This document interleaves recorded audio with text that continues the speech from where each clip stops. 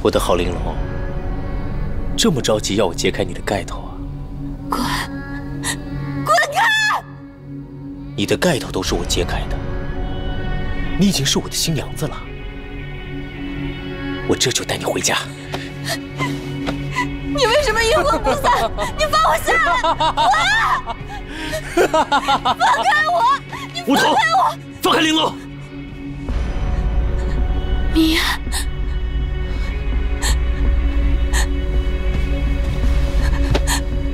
米言，玲珑，钟米言，就是因为你，玲珑才不愿意跟我走的。只要你死了，玲珑就彻底属于我了。不要！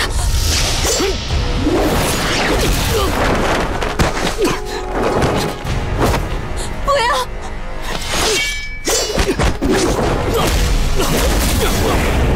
你不要杀他，米言！吴志奇得救了，吴志奇得救了！看我妖魔统领3界，统领3界！于思凤，你是不是觉得我杀不了你？你可以，但杀我之前，我必须要告诉你，我并不是谋杀星，我所做的一切都另有隐情。你到底要骗我到什么时候？我没有。你问我究竟有什么苦心？我的苦心，便是不顾一切护住自己最在乎的那个人，让他平平安安，一切无忧。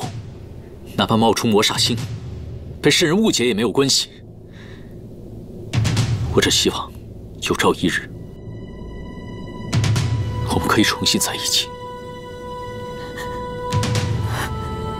玄姐，请给我一些时间，我一定把事情解释清楚给你听。你说的话，我一个字都不信。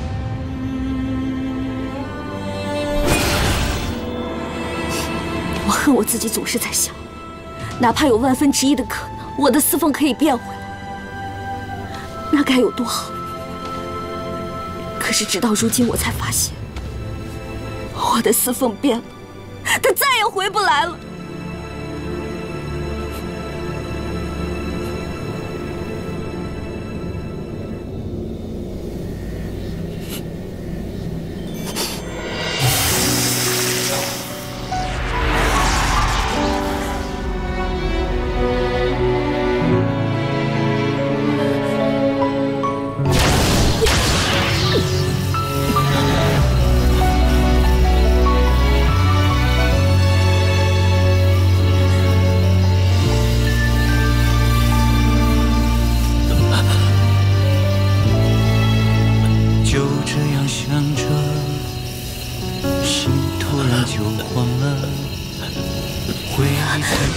思凤，坚持一下，要不了多久就会没事了。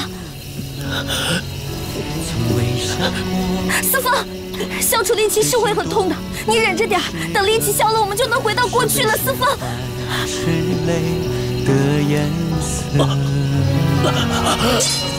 就这样想着，泪突然就断了，思念也跟着悲伤追。思凤，思凤，雪姐，不要！思凤，总伴随着最让人心酸的结果。思凤，你怎么了？思凤，思凤，思凤。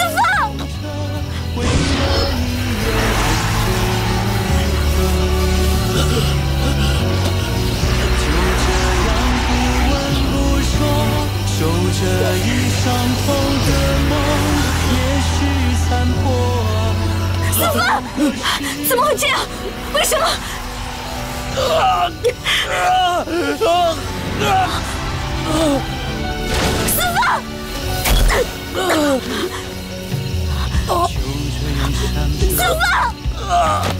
思凤！思凤！我听见心的一半碎。思凤！思凤！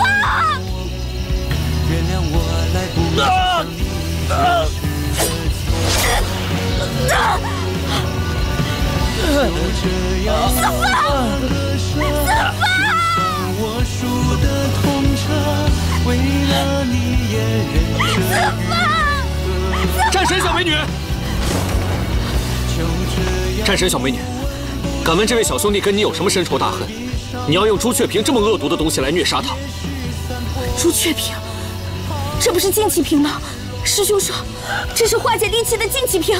化解戾气？我告诉你，这个朱雀瓶是天界戾气最重的东西，就算神仙被它照抓，都会被化成脓水。你那个师兄根本就是在耍你。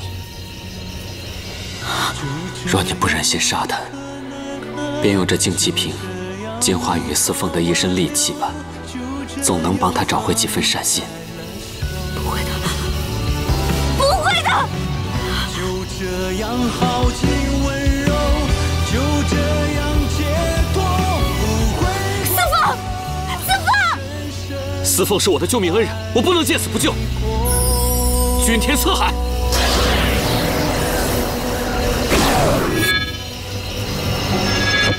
破！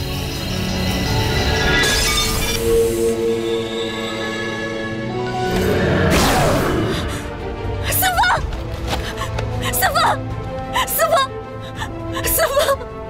我说战神小美女，你刚才差点就把他给弄死了，现在倒是关心起来了。还好我救得及时，不然他可就化成脓水了。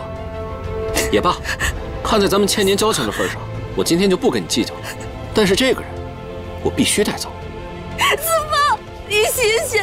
司凤，魔域这个鬼地方，真是让人讨厌。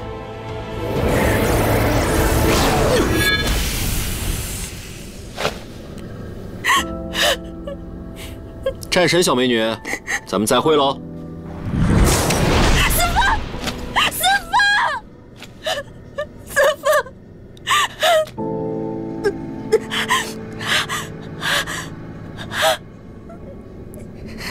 司凤，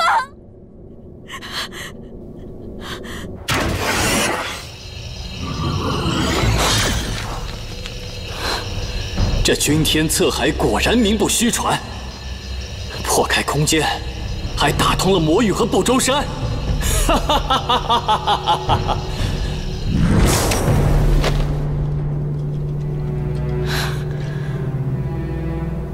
哼，我当是谁呢？元朗，你还没死啊？好兄弟，这1000年来我就想着怎么把你救出来，今天总算是成功了。哦，我怎么听小狐狸讲是这位司凤救了我呀？怎么的，你也有份啊？啊，这4把灵石是兄弟我费尽心思才拿到的。至于这雨司凤小兄弟，也是帮了一点小忙。哦，原来去魔域只是帮了一点小忙呀。那兄弟，你说你都忙了那么长时间了，那最后这点小忙，你怎么不亲力亲为啊？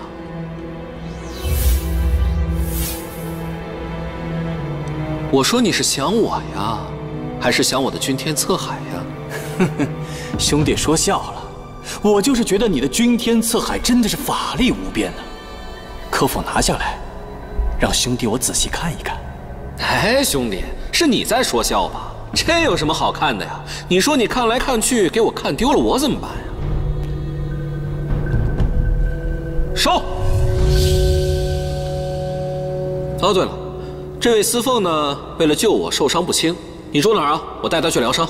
西海离泽宫，不过也不急于一时吧。要死的又不是你，你当然不急了。我先去离泽宫，咱们回头见。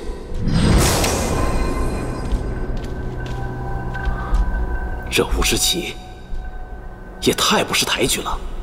他是魔域左使，法力在我之上，猖狂点也是应该的。吩咐下去，回宫设宴，替这个吴之奇接风洗尘。是。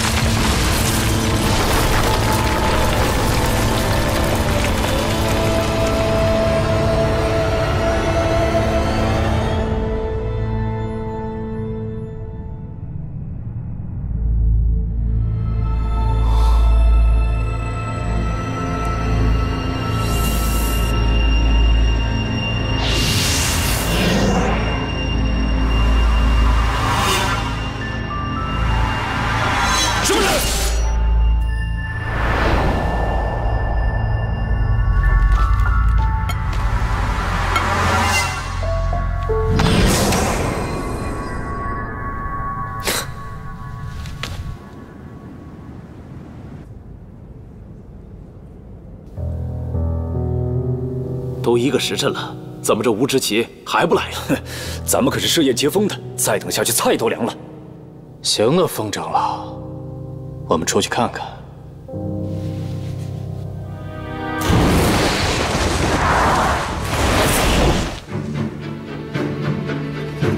用不着麻烦，我来了。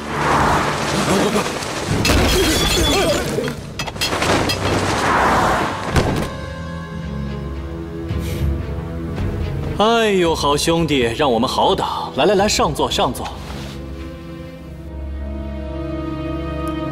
没想到俺老吴这1000年不在，你们妖魔都变得如此的不讲规矩，还冷血薄情，这又是何意呀？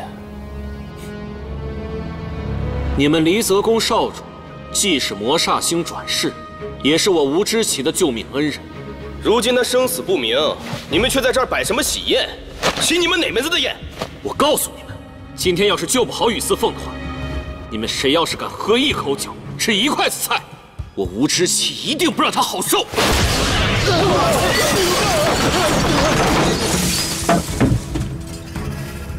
我们这也是好意，你又何必赌气呢？少废话，元老，赶紧给我救人去！救人？我也不精通医术，我怎么救人呢？没关系，你不懂，有人懂。听懂？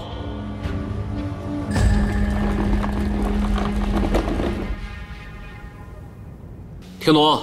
你把刚才告诉我如何救司凤的，告诉他吧。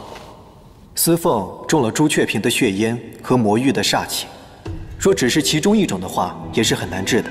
如今只有一个方法可以救他，那就是找2位妖力强过司凤的大妖，并且修为相近，一起用功力，把那些煞气给逼出来才好。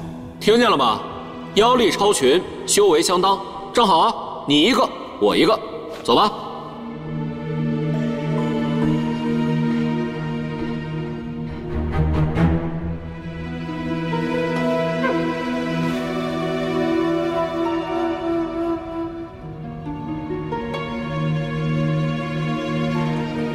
元老，你什么意思啊？连魔煞星你都不肯救吗？倘若这雨司凤真是魔煞星转世，我定赴汤蹈火。但是他现在被煞气和朱雀瓶伤得这么重，他是不是真的魔煞星？我是怀疑的。那我倒想问问你，这3界当中被朱雀瓶罩住还能挺到现在的，除了魔煞星还能有谁？何况他现在心魂尚未归体，功力不足半成。你这怀疑的，明显一点都不通嘛！哦，难不成你跟1000年前一样，另有谋划，想要背叛我们妖魔族吗？竟然要背叛我们！是，怎么回事？是啊，就是怎么这样，简直就是。你这话是什么意思？我没什么意思，不过是听说了几个小故事罢了。你别那么紧张嘛。1000年前我们的魔域幼师，不过是卧薪尝胆，想去天界做内应罢了，应该是不会背叛我们妖魔族的。以我对他的了解，对妖，他可是最关心、最体贴的，对吧，老朋友？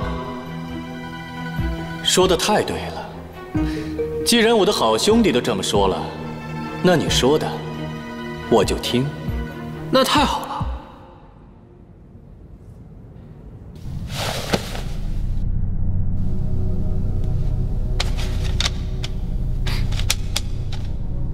怎么都没有呢？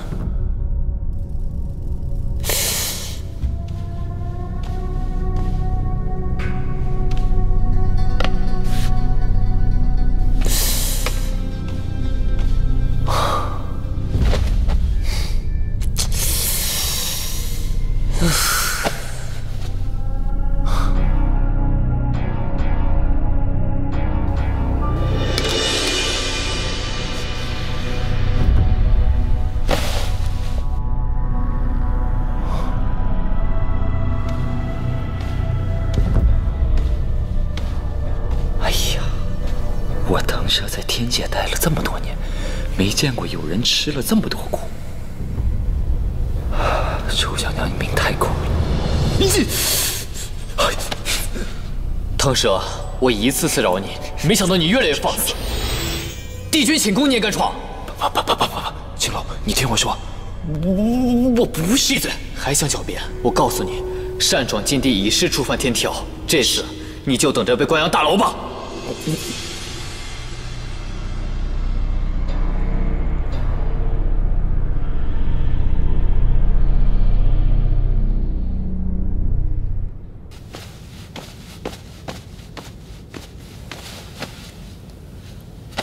醒了就好，看起来伤势已经无大碍了。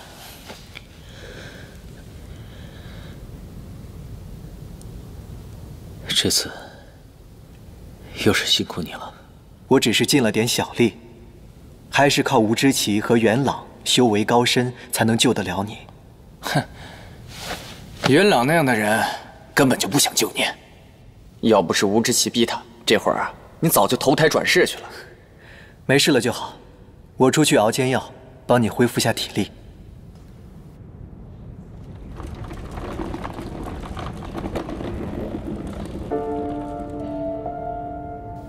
看你这要死不活的样子，又在鬼门关前走了一遭啊！楚玄机这丫头，下手还真是狠。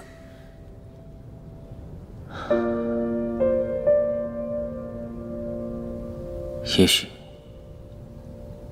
是因为太多事情不能告诉他，所以楚玄机才会这么做。等有一天他知道了真相，他会明白我的用意。那可是朱雀瓶啊！就算再不知道真相，用这么歹毒的东西对付你，他是存了杀心的。于思凤，楚玄机要杀你啊！但凡心里对你还留有半点感情的人，是下不了这种杀手的。这丫头真是太狠毒了！早知道现在，当初我就不应该教你泡她。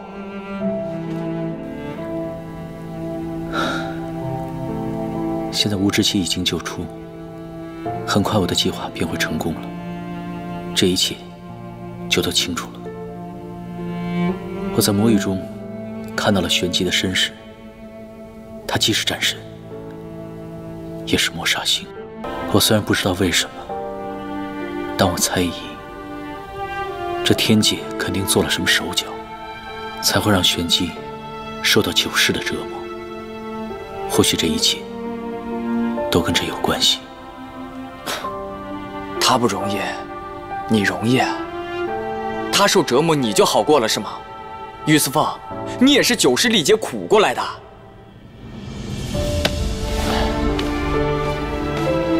算了，彻底断了吧！啊，再跟他纠缠不清，下回你就没命了。这一世，只要避开楚玄机的双星交汇，他就不会再变成魔煞星，也不会受煎熬了。我死，只是错过这一世，但玄机便可以永远解脱。你是真傻还是假傻？避开双星交汇，这种星鬼天命，岂是你能左右的？我自己肯定是不行的，所以得找人帮我。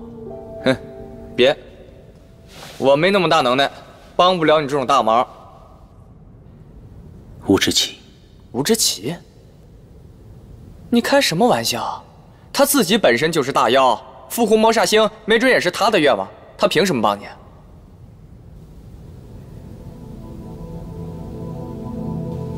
哎，还是说你有什么办法能骗他帮你？吴知奇知情知性，要想让他帮忙，必须以诚相待。刘大哥，今晚就要劳烦你帮我备些酒菜，我去见见他。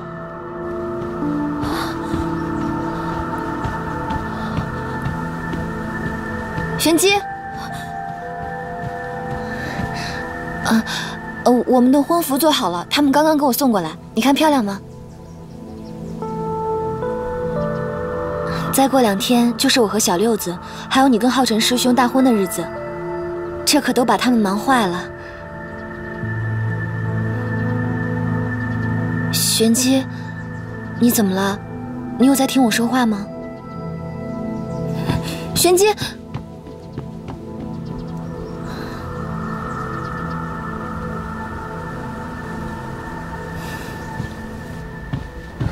师兄，你为什么骗我？看来你始终下不了手，还是用了朱雀瓶。是，我问过自己千遍万遍，可是我真的不想让他死，所以我才选择用朱雀瓶净化他的戾气。我只是想把他带回来，哪怕是囚禁他一辈子。但是我没有想到，朱雀瓶差点杀了他。我知道你会心软，所以才帮你走这一步。这一切都是为了你好。都是为了我好吗？你要我修炼有情诀，却要我无情，这般矛盾，我做不到。对不起，师兄。玄机，我本想成就一段我们之间的家园，让一切都回到原来的样子，到头来不过是我一厢情愿罢了。好，既然如此，那让我们彻底结束这一切。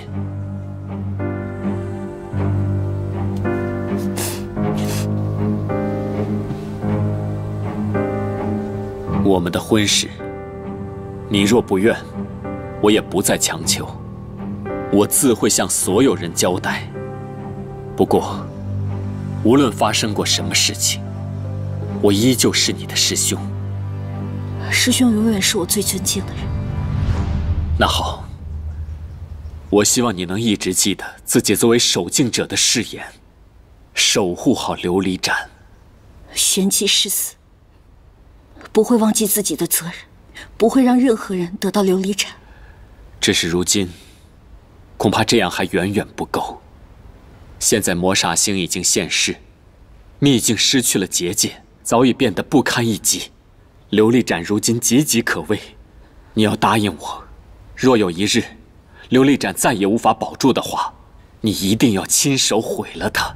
否则，一旦魔煞星的元神和心魂复归一体，天下将再无宁日。我们少阳守护了琉璃盏这么多年，当真要毁了琉璃盏吗？原本天界尚有仁慈之心，想净化魔煞星的心魂，盼他有朝一日能够重回天界。可事到如今，他既毫无悔意，又辜负天道。既然如此，那就只能毁了他的心魂。而这件事，只有战神才可以做到。既然你对雨丝凤下不了手，那就只能让他永远也得不到琉璃盏。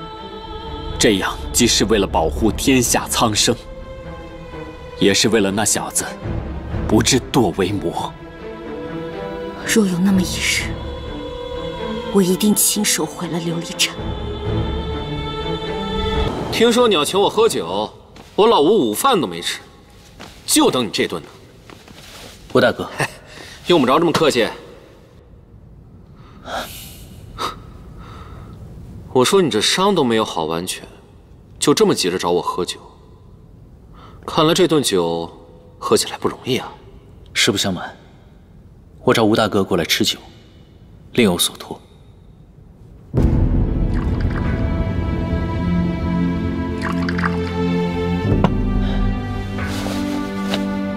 其实，我去魔域救吴大哥，并不是为了妖魔复兴，而是因为我有私心。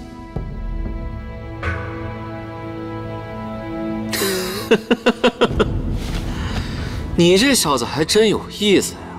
旁人的心思都是藏着掖着，你倒好，直接说出来。要么你就是傻，要不然你就是绝顶聪明。不过没关系，不管你属于哪一种，你都是我老吴的救命恩人。我曾经立下过规矩，只要救了我吴知奇出来的人，那便是我的兄弟。我答应你3件事情，上天入地我绝不推辞。所以说你有什么事情，尽管说吧。请吴大哥答应我，无论如何，都不要将君天策海交给元朗。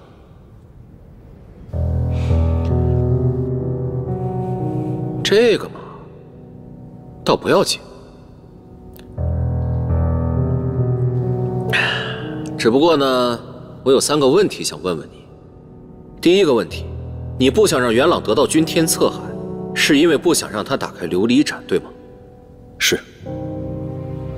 第二个问题，你不是魔煞星转世，对吗？对。和我想的一样，我就说魔煞星的转世怎么会被煞气伤得这么重？最后一个问题，你知道谁是魔煞星，但你不想让他复活，对吗？其实，我只是不想让妖界再陷入无尽的征战而已。好，你小子对我的胃口，放心吧，我绝不会让君天策海落到元朗的手上。多谢吴大哥成全。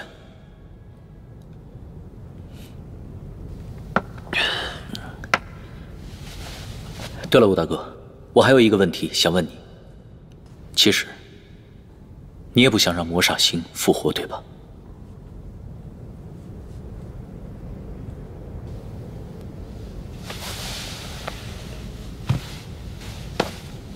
魔煞星乃是妖魔之尊，他要是复活了，一定会杀上天界，替我们妖魔出一口恶气，那多爽啊！不过呢，我这个人吧，最讨厌的就是受人指使。我身为魔域左使，他要是复活了，我肯定得对他言听计从，想想就很烦呐。要不然算了吧。就别让他复活了，咱们每天喝喝酒，吃吃肉，那才开心嘛。嗯。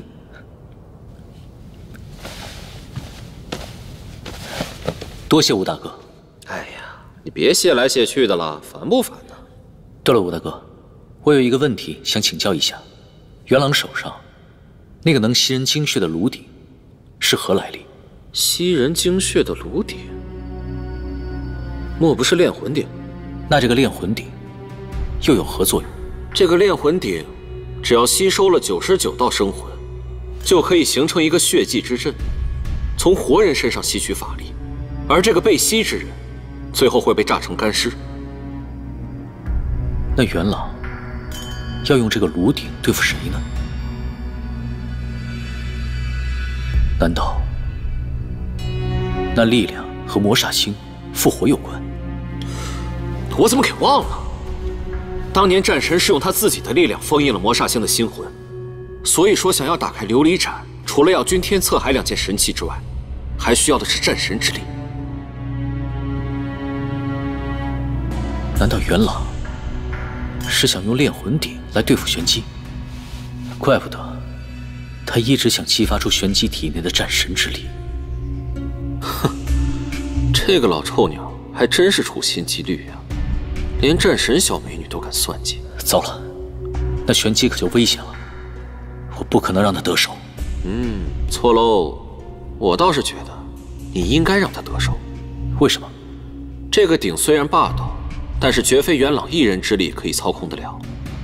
要是我没猜错的话，他一定是想花言巧语骗我出手。吴大哥的意思是，我们来个将计就计，趁他未有防备之时，我们好借机会破了他这个炼魂鼎。没错，他不是想苦苦练这个鼎吗？那咱们就让他尝尝这个鼎的苦果，以其人之道还治其人之身。好一个以其人之道还治其人之身，那就有劳吴大哥了。不用这么客气，对付元朗本来就不是你一个人的事情，正好我也有旧账新账要跟他一起算。不过眼下想要确保这个计划万无一失，我们还得让他再信任我们。那这个动脑筋的事情就交给你了，打架我来。啊，对了，我不是说答应你3件事吗？你才说了1件，还有2件呢。司凤不敢贪心，霍大哥答应我这1件，我就心满意足了。好，我就喜欢和你这种仗义的人交朋友。不过你放心，既然我答应你3件事情，那我就必须做到。没关系，你可以慢慢想。今天呢，我们就是喝酒。来，这么快就成兄弟了？胡志奇，我还以为你们男人要成为兄弟，要喝个10年8年才行呢。能不能别靠我那么近？我不。你这伤都没好，赶紧回去睡觉去。不，我要看着你，看着你，我的伤好得快。你要看着也行，那你以后别这么看着我，真的很丑。那，你变成狐狸吃葡萄去啊！你怎么那么没良心啊？怎么说我也是你的救命恩人啊！从今天起，你也要答应我3件事情。这第1件，以后只许夸我美，不许说我丑。胡搅蛮缠，狼心狗肺，不可理喻。你笑什么？看不惯啊？不，我很羡慕，真希望这世上的有情人如你们这样终成眷属。眷属什么呀？眷属什么呀？我告诉你啊，司凤，你要再这么胡说八道，我马上就走。哎，你别走，小司凤，你接着说，你说的话我最爱听了。帝君，何事？帝君，您此番下凡，本就是强行为之，如今凡胎肉身的时限已到，不能再撑了。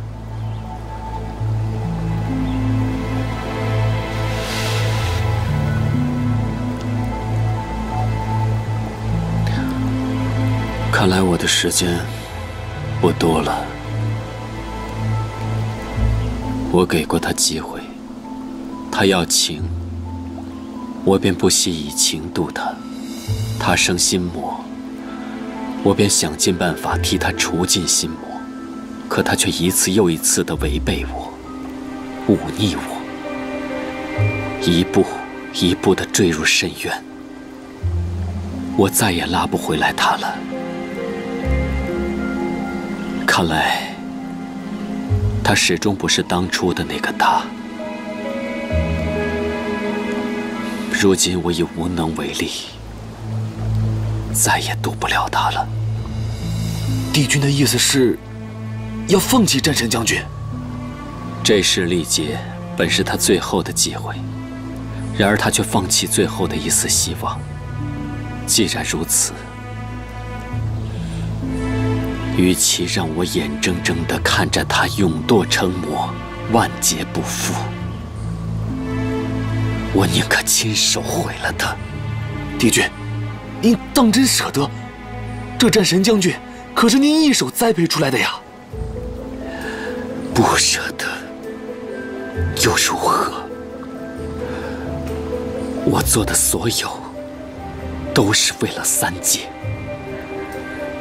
这一切缘起于我，缘灭也由我吧。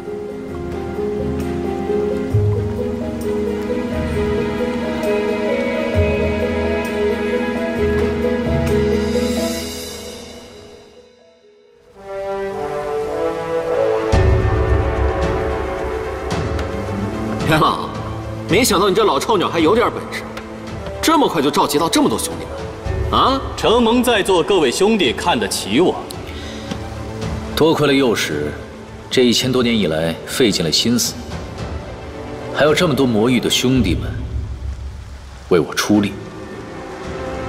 来，我敬大家一杯。我等日夜期盼魔尊归来，愿誓死效忠魔尊。干！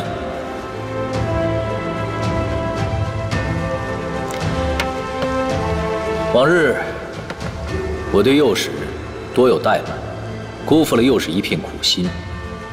时至今日，我才知谁和我真正一条心，还望幼时不计前嫌呢？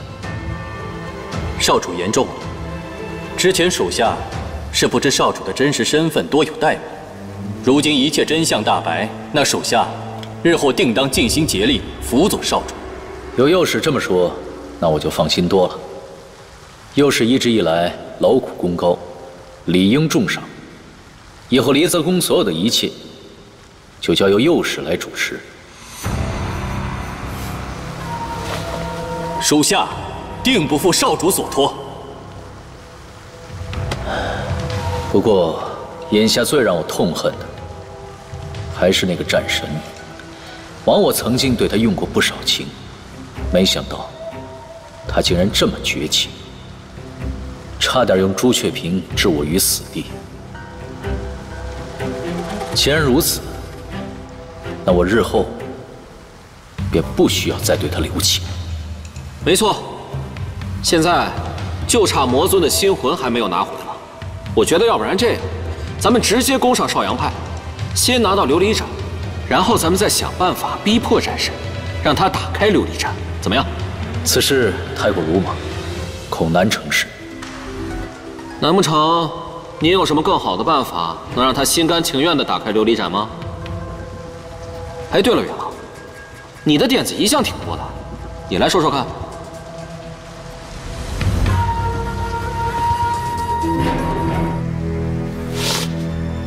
若是少主担心日后挟持战神不易，属下倒有一个法阵值得一试。哦，如此厉害的法阵，那可需我来相助。好啊，如果能得少主和左使的辅佐，共同布阵，那自然是极好。太简单了，兄弟一场啊！你说干，咱就干。那少主就给我3日时间准备，届时定能让少主得到心魂，恢复所有力量。我们魔域横扫3界，指日可待。有右使筹谋一切，何愁大计不成？那3日之后，我们便一起攻上少阳，抓战神，取心魂。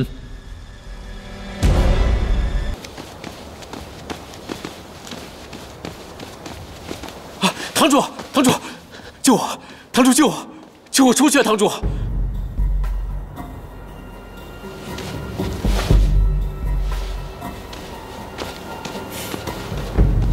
我都忘了，我们的北坛主还关在这儿呢。堂主，我知道以前是我不对，很多事情不应该擅自做主，但请堂主看在我尽心尽力打理天虚堂的份上，给我一次机会。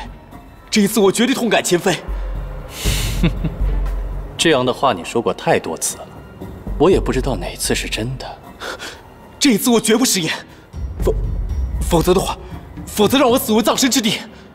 我本来早就想把你杀了，给我记最后一次炼魂鼎。不过现在想一想，让你陪我去一个地方，不是更好玩？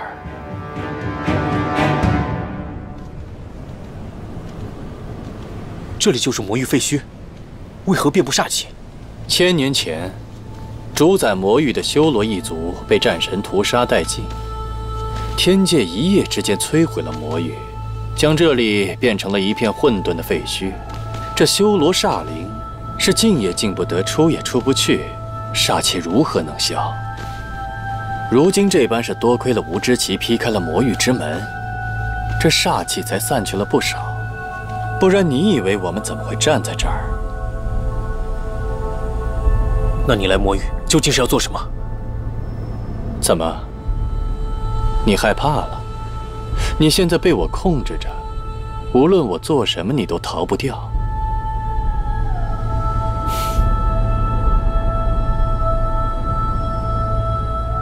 这些修罗煞灵，很快就是我的了。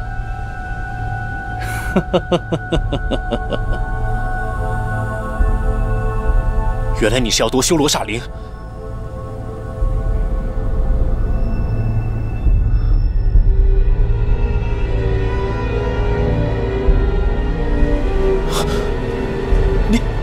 你想拿我当垫脚石？你休想！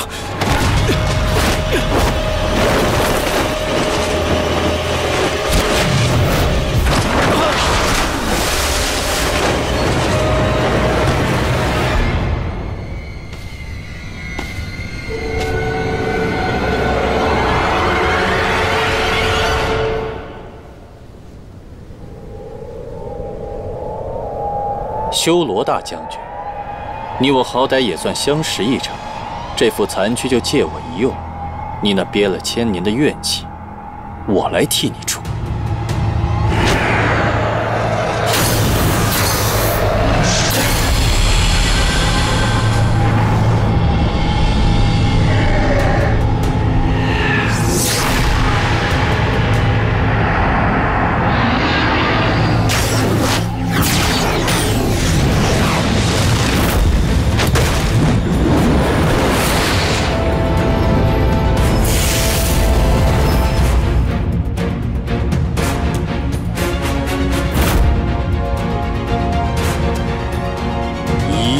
之魂，幻子之灵。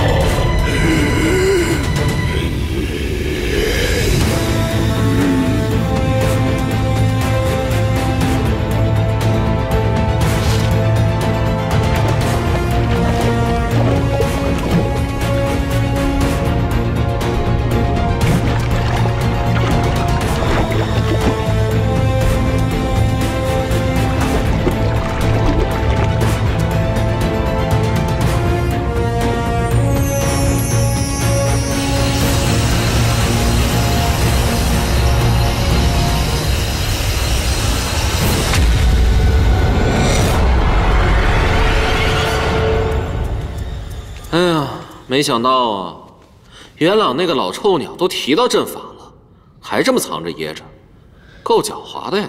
看样子，他并不是完全的信任我们。你看他整个一副臭不要脸的样子，信或不信有什么区别啊？他这个人，最后肯定还是要藏一手。不过没关系，他若是想得到战神之力，就必须咱们俩出手，不用担心他不上钩。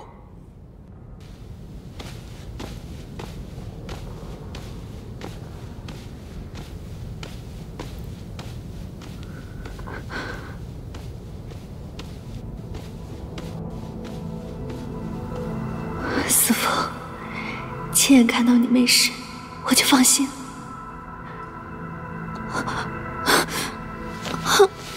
小樱花，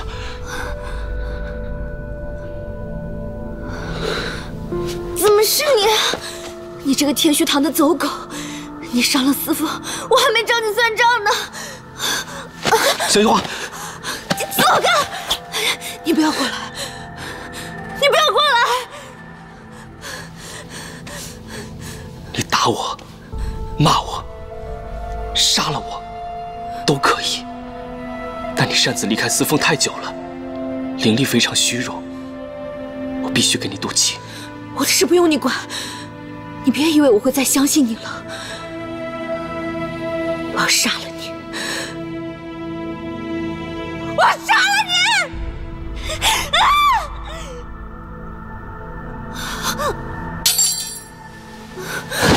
小樱花，小樱花，小樱花，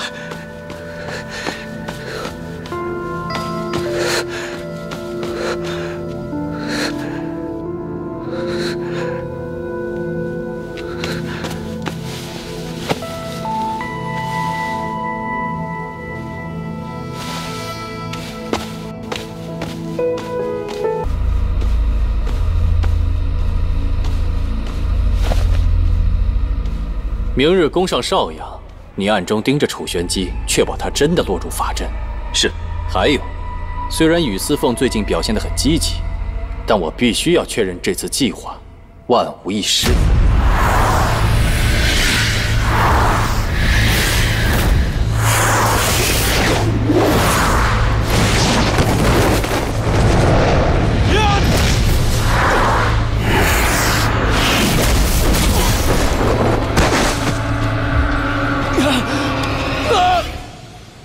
命还挺大。哼，还化作了半妖之体，肉体凡胎一具，还妄想承受住这么大的妖气。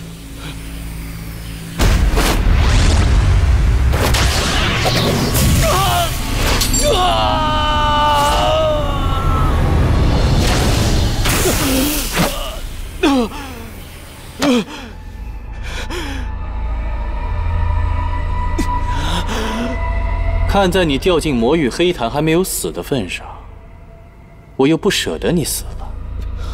我已经帮你稳住了体内的妖气，这样吧，正好我缺少一个帮我看守煞灵大军的人，你随我一起杀上少阳夺琉璃盏，事成之后，我再教你如何稳住体内的妖气，如何？你没骗我。哼，我堂堂魔域幼使会像你一样言而无信吗？你左右都是个死，就看这一线生机，你要还是不要了？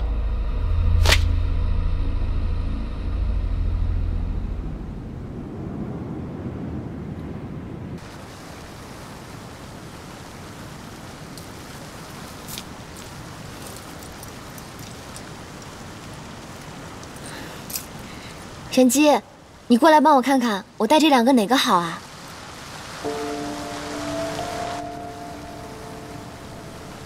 玄机，玄机，怎么了？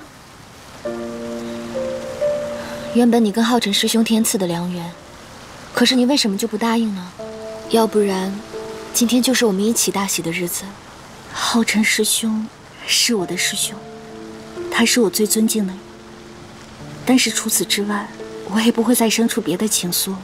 是不是还是忘不掉以前？没有，就是你今天要出嫁，我舍不得你。好了，玄机，总之姐姐相信你，一定能找到一个爱你的，也值得被你爱的人，共度一生，就像我和小溜子一样。总之，别再想那些不开心的事儿了，好吗？好了，吉时快到了，你赶紧进去收拾收拾，打扮打扮。我去外面给你看看布置的怎么样了。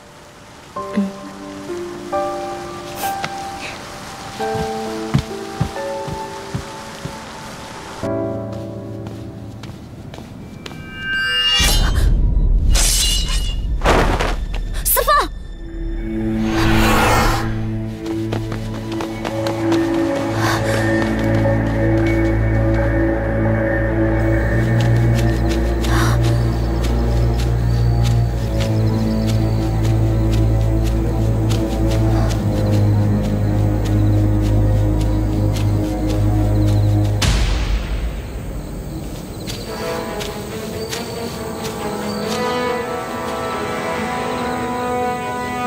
准备布阵。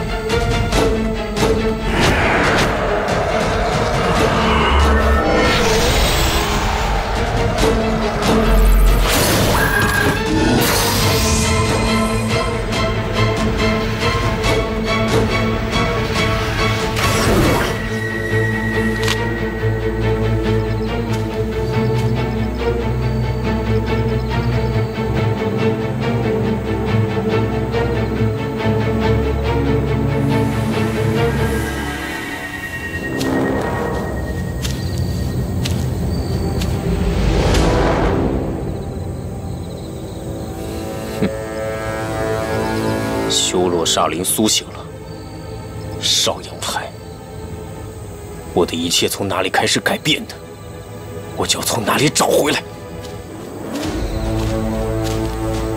副公主那里已经准备就绪了，我们开始吧。杀上少阳派！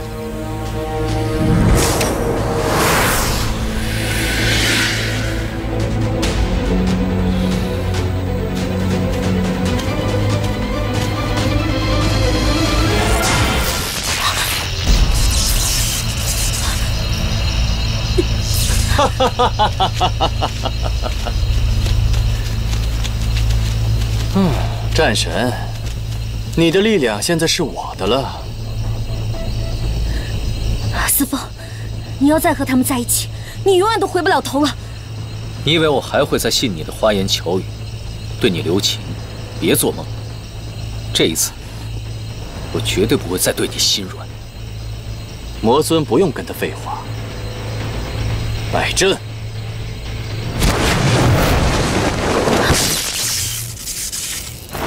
眼看着一途渡恩怨造化，涅槃轮转几回。紫狐，老娘的幻术还不错吧？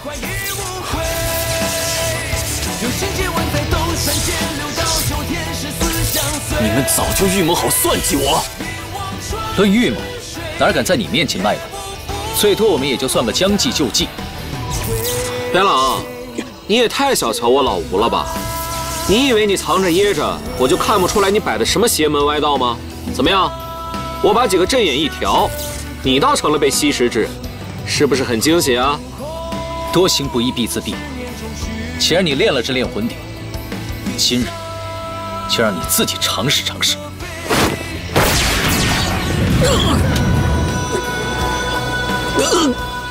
元朗，你就别挣扎了，这个鼎可是你亲自炼的。吞了99道生魂，还加上了魔域的煞气，强得很。就你那点本事，恐怕是逃不出去吧？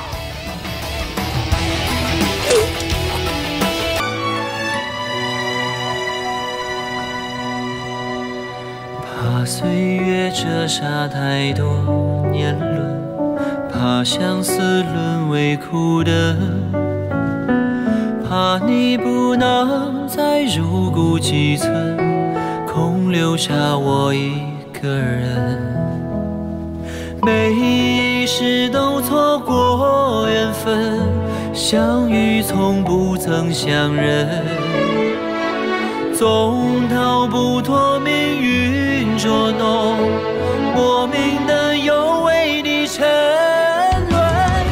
你从不曾爱过我一分，若缘分如此残。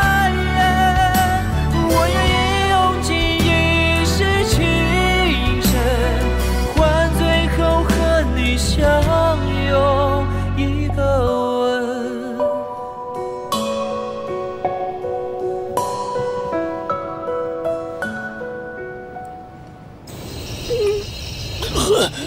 你们不能这么对我，魔尊，我都是为了你。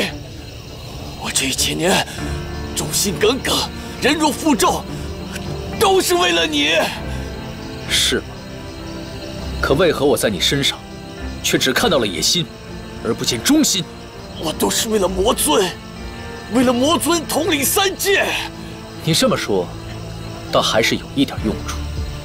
那魔尊，就看在手下还有点用的份上，放了我。只可惜我根本就不是魔煞星，你的那些手段，我是用不上。你不是一直在怀疑我？怪就怪，你被野心冲昏了头，太过于心急。你骗我！你也骗我！你还有脸说我骗你？你不要被他蛊惑了，我们才是兄弟。老吴，你记不记得，我们一起游历3界，一起喝酒，一起纵歌。这1000年，我为了救你，我费尽了多少心血！你不能背叛我啊！是你先背叛我的。1000年前为何天境会突然抓我？你以为我不知道是你捣的鬼吗？是战神，不是我，不是我。事到如今，你还想狡辩什么？元朗，1000年前是谁撺掇修罗王攻打天界？兵败之后，又是谁为了自保贪婪天界神池，将我的弱点出卖给了天界？我告诉你，元朗，我今天就是来报这个1000年之仇的。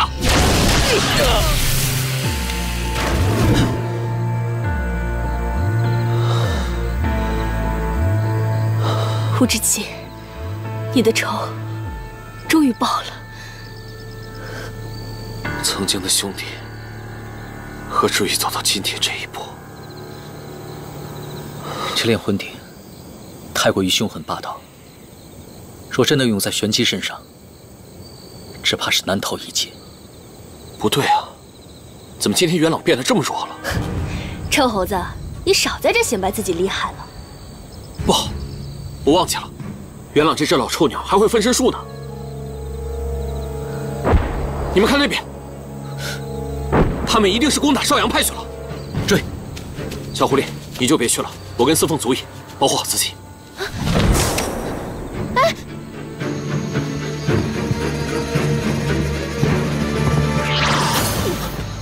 傅公主，玉司凤、武之奇，你们敢算计我？法阵那边是出了什么问题吗？就算我还没有得到战神的力量，我无论如何也要先夺了琉璃盏，这样就还有机会。我去拿琉璃盏，你二人给我守在外面，不得再有任何差池。是。这么多年了，还不死心吗？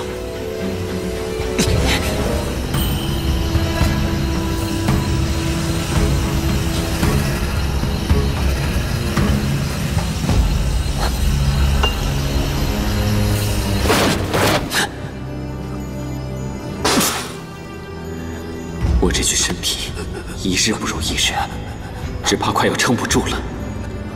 必须快点想办法，让玄机毁了琉璃盏。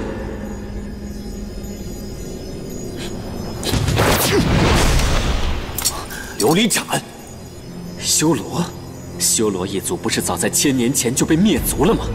我不过借着身子来拿琉璃盏，当我者死，乖交出来吧。有我在此，休要放肆！你当日能拿朱雀瓶，我便大概知道你是谁了。能动得了天界4神兽的法宝，3界之中还有几个？只可惜，以你现在的力量，完全挡不了我。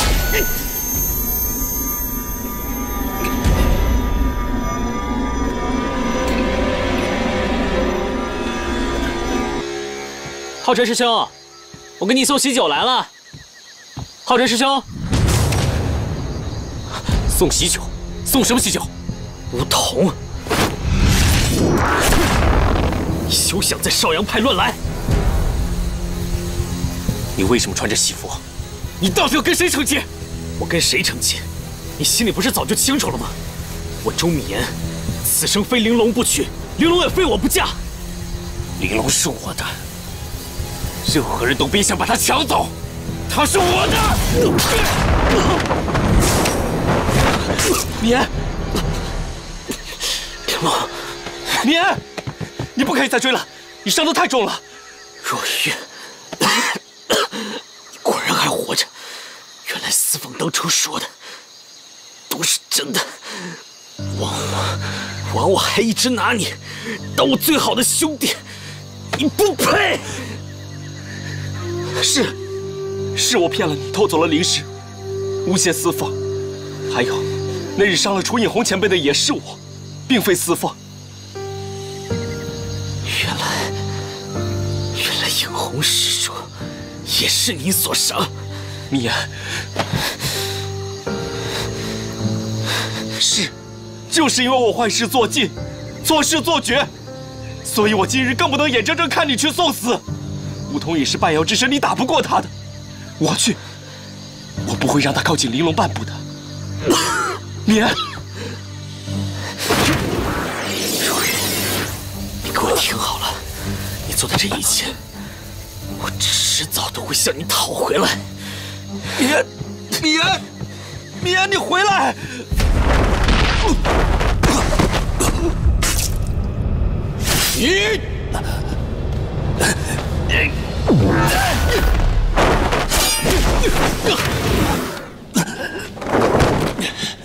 你们处处坏我大事，我绝不饶恕你们！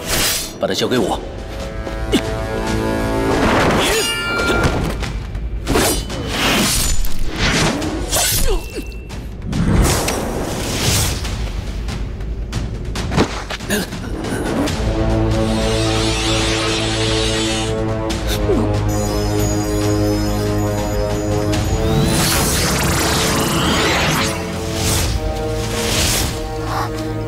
有妖气，顶快！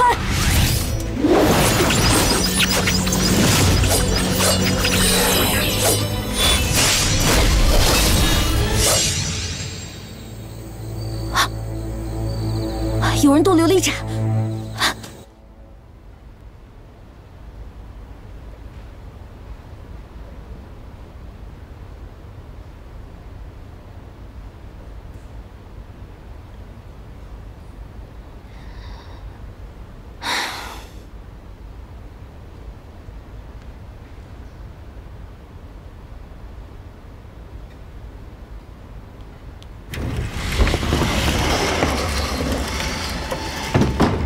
米言，你回来啦！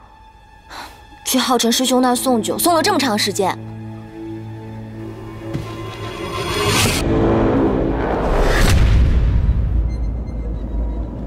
还愣着干什么呀？快把我的盖头掀起来！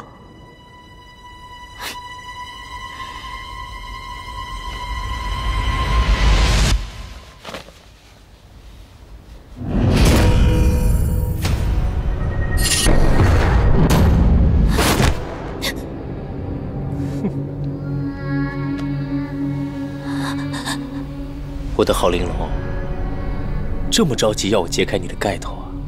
滚开！你的盖头都是我揭开的，你已经是我的新娘子了。我这就带你回家。你为什么阴魂不散？你放我下来！放开我！你放开我！放开玲珑！米言。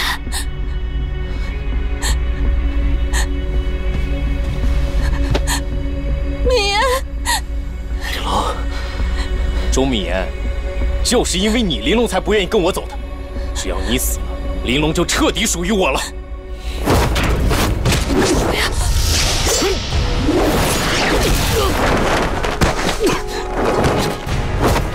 不要！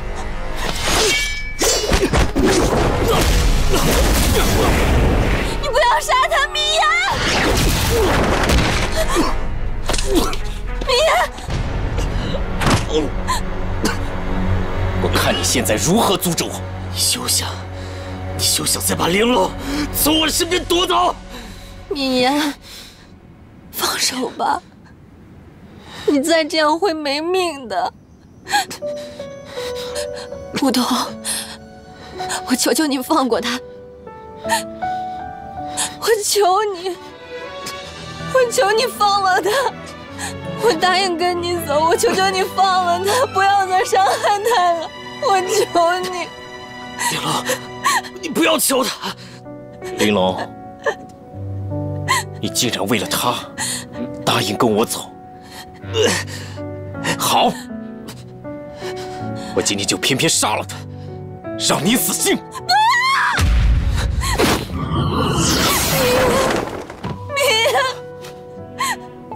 我会回来娶你的。